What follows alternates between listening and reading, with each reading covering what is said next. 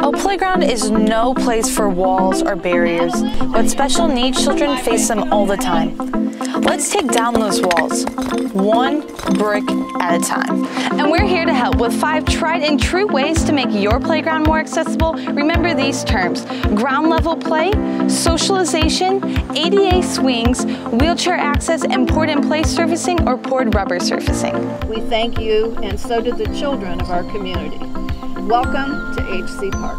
Ready? Ready. All right. Here's a great example. Let's call it the gold standard. A new playground we helped design and build for harvesting capabilities in Peru, Indiana.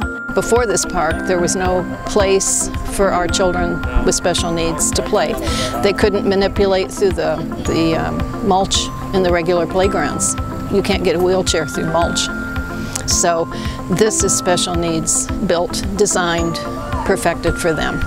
Sue and our salesperson, Mandy Jordan, the city, volunteers, kids and their parents, and donors large and small all worked together to build this playground brick by brick. They've created an all-inclusive place where everybody can play.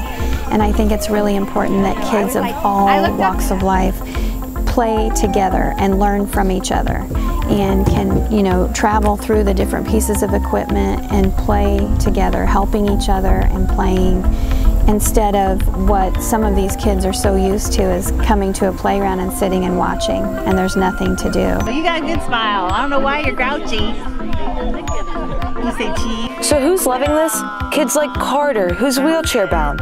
And for children on the autism spectrum, this structure is a climber on the outside and a quiet place on the inside. The HC Playground has removed the walls between play and children with special needs.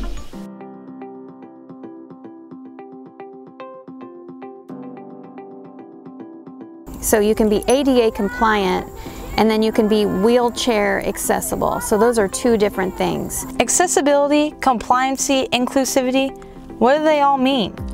This swing is ADA compliant. This one is wheelchair accessible. But this entire playground is fully accessible, compliant, and inclusive top to bottom. So what makes a structure ADA compliant is to have an equal amount, or it's actually a ratio of equipment or play on the top of the structure versus the bottom of the structure. So it's not exactly 1 and 1, but if you have 7 features on the top, if you have climbers and slides and things like that on the top, then you need to have the proper ratio of play equipment or features at the bottom of the structure. So if someone doesn't want to go up through the access points or up through the ramps, then they can be playing on the different areas on the bottom of the structure. And there's plenty of play on the ground here. Starting with this handicap accessible merry-go-round, everybody plays. And the ground level activities go beyond play panels, musical instruments, and games. Everything in this park is designed for kids with special needs. And she gave us information on, this is for tactile, this is for you know, hand-eye coordination. Everything has a purpose.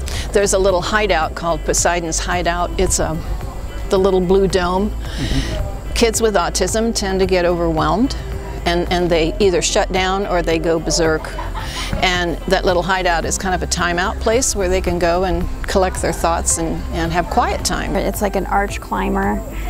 So the kids can climb up and over, they can go inside it and then climb out from inside, but it creates kind of a little cave-like feel. And there was a little boy earlier, and he was kind of tucked in there, and it was a little shaded, and it was kind of loud, and there were a lot of kids out here, and he went in there and just laid in there for a little bit, and it was kind of a cozy little hiding spot for him for a minute. So he took a little time out and just had some calm, and then came back out and played with everybody. And there are additional pieces that work for all kids and abilities, encouraging play and socializing. Here we have, you know, bongos and rain wheels, and there's some areas where they can, you know, this accessible merry-go-round they can get into, and just little levels and tic-tac-toe and different play panels that they can do. What this park does It enables children with disabilities and special needs to play with other children. And it enables other children to play with special needs kids. When they started talking about the playground, this is the one thing I was in love with. Because I remember as a child being in a wheelchair, I couldn't swing. I was born in '71, so I've been disabled in a walker wheelchair pretty much my whole life. And the only thing on a playground that I could do was swing. And I couldn't imagine being a child today and not have a swing. And this is just kind of like a dream, that it's really cool for children at all capabilities. There's an ADA swing, the Gen Swing. It is that green Gen Swing where a child can sit in or be placed in that swing. Their legs are supported, and then there's an adjustable strap that goes over the child to hold them in, and then they can swing. Watch that side, and we unlatch that side. And the other side is a wheelchair accessible swing, and it's an adult size, so adults and children can wheel their wheelchairs onto the platform and feel that sensation of swinging. And that middle bar is a pull chain, and it's a accessory attachment. So the person on the platform can take a hold of that pull chain, and it's like the sensation of kicking the feet, but you're pulling to create the momentum for that platform to start to swing back and forth and be able to feel that, you know, breeze in your face and start to feel the sensation of swinging.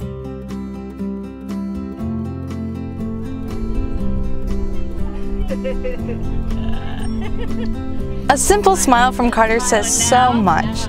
He's able to access the entire play structure thanks to the ramps that take him to the top. Kids in wheelchairs can access any part of this park. The ramps we designed, originally it had just an on-ramp, and we decided we needed an off-ramp too for kids with wheelchairs. And Mandy and I kind of did that together so they'd have more things to do. And you can decide, do you want a structure that has the wheelchair ramps and the access for wheelchairs or walkers to go up through the structures, or are you just looking for maybe a more minor change? And in planning, you want to think about accessibility as far as surfacing. We used poured rubber surfacing on this project so that the kids in wheelchairs and walkers can easily access the playground and roll around the equipment and get from place to place easily. And that gets us to surfacing. What are the most important things when you're building an inclusive playground? I would say the surfacing. Absolutely, yeah. There's all kinds of surface, and the only thing that's really truly accessible is this poured rubber surface. I think we've had more comments on it than anything we've done in the park. What the poured rubber provides is access so that these kids can wheel around and move around the playground and be running, you know, like right now there's kids running and chasing each other. They can be in the middle of that. So they're not out of their chairs, but they're rolling and accessing and chasing with their friends just like everybody else. So what's inclusive? This playground is inclusive. Everybody can enjoy the park. Everybody, all children. So on our sign it says a playground for all.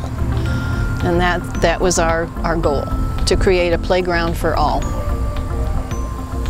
And they did. For more videos on ways to make your playground more inclusive and comfortable, please be sure to see our other videos and subscribe at aaastateofplay.com.